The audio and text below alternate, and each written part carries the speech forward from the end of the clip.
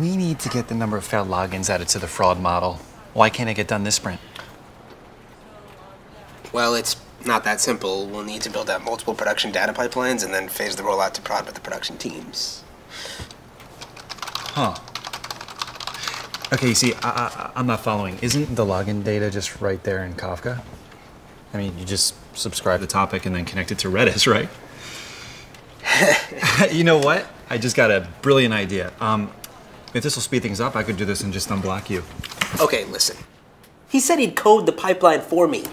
He's always like this, never understanding the actual engineering, okay? Building streaming aggregation features is not just Kafka. That Kafka stream only has 1 week of data, and our models need at least 6 months worth of data for training. So even if you're okay with using the logins from the past week for this feature, do you want to log and wait on training data for 6 months?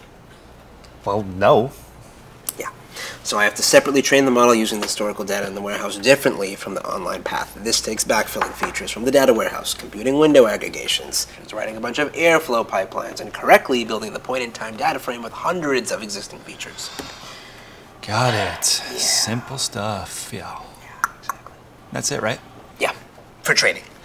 Then for inference, since we want to include logins that just happened, we need another pipeline that computes the fresh aggregates in Kafka using Dan's Flink cluster, and that is one temperamental system. And even after we get the streaming jobs up and running, I still have the issue of there only being 1 week of data in Kafka, but you want to have a 3-month login count, so we'll have to build another pipeline to backfill the feature database from logs. I get it. Yeah. He doesn't get it. And that's it, right? And then I have to add the feature without affecting serving latency and availability. What's that look like? I have to model out the impact, scale the infrastructure, monitor CPU and memory, make sure nothing breaks, else I'm getting woken up with a P0 in the middle of the night. Again, stop! So let me get this straight. In order to add one simple feature, just one, count them, One. we need Kafka, Airflow, Flink, DBT, a bunch of data engineering, and manually scaling the serving system? This will take until next year. What? I said get it done this sprint, and it's not a marathon. It's a sprint. And yet, here we are. Wow.